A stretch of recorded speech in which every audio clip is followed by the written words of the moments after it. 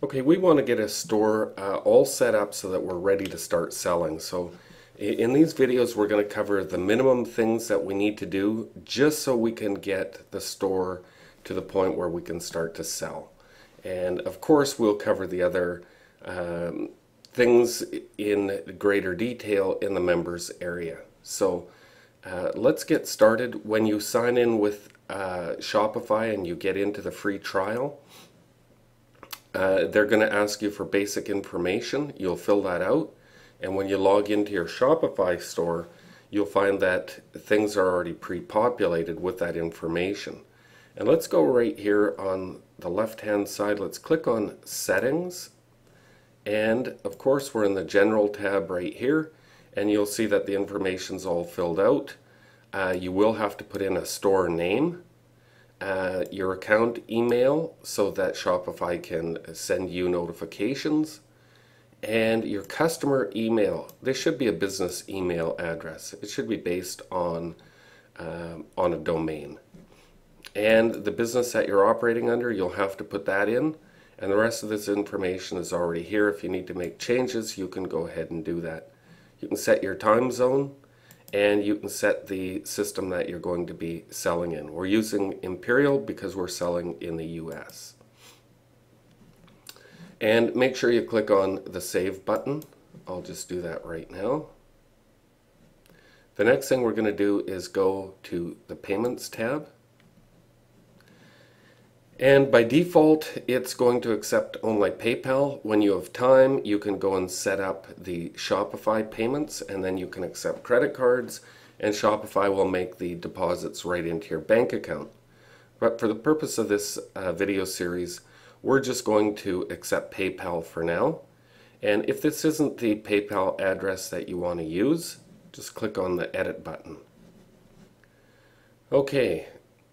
And the next thing we're going to do is go over here to Checkout.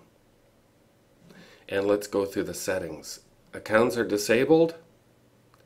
Require first and last name. I like that one checked. Company name. I like to leave it hidden, but you can leave it on optional if you like. Address line number 2. I leave that as optional. Phone number. I leave it as hidden. If you need to collect their phone number, you can actually put on here optional or required. While the customer is checking out, use the billing address as the shipping address. I leave that checked. I check this one. Customer agrees to receive promotional items or emails by default.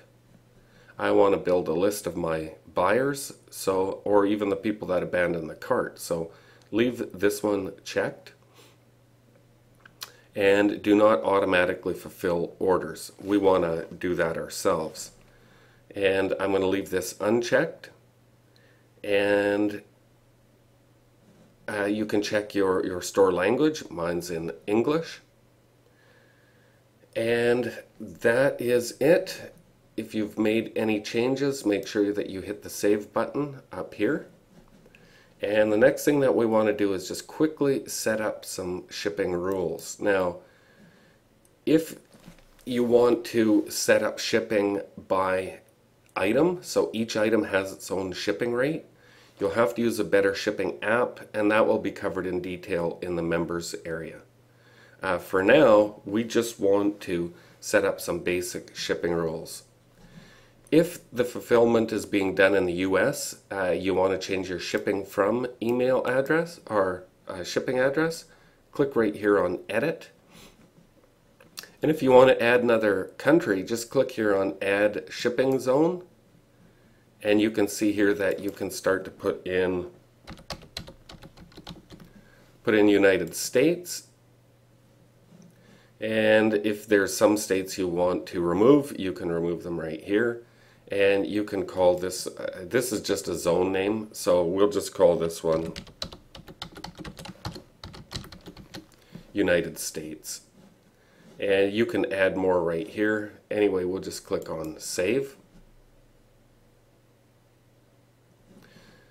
And we now have the United States, and of course we can click on this to add our shipping rates like we've done here for heavy goods.